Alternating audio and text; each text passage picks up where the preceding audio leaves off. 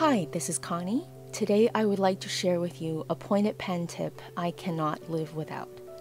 Senior Master Penman Bill Lilly first learned this trick at the Znaren College, where Lupfer used this himself. There are many ways to prep nibs, with fire, Windex to name a few, but I have found this to be the easiest and most efficient method.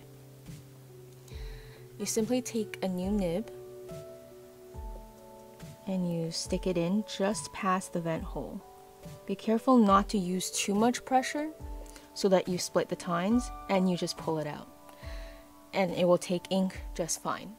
There's no need to leave it in overnight or anything, it's done. It is also a great tool to use during your writing, especially for metallic inks or when your regular inks start getting a little gummy. And sometimes it won't flow as well. Instead of stabbing the paper to make it flow, you just stick it into the potato. And it doesn't even have to be past the vent hole.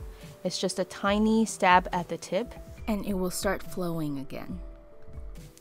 One potato can last anywhere from a few weeks to a few months, depending on the weather and how much you're using it. The current one you see here has been used for about 2 months, I think. It's a tool that I can't live without, and it's easy to obtain, and it's very, very efficient. Mr. Lilly used to always travel with one when he taught or when people asked him to write. There is always one on his desk. Master Penman John the Colobus has become a fan of the potato method as well after I introduced it to him.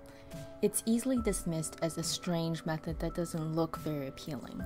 But if it worked for Lupfer, it really doesn't matter to me how it looks. And once you try it and experience its benefits, you won't be able to live without it. Thank you so much for watching, and I hope you give the potato a try.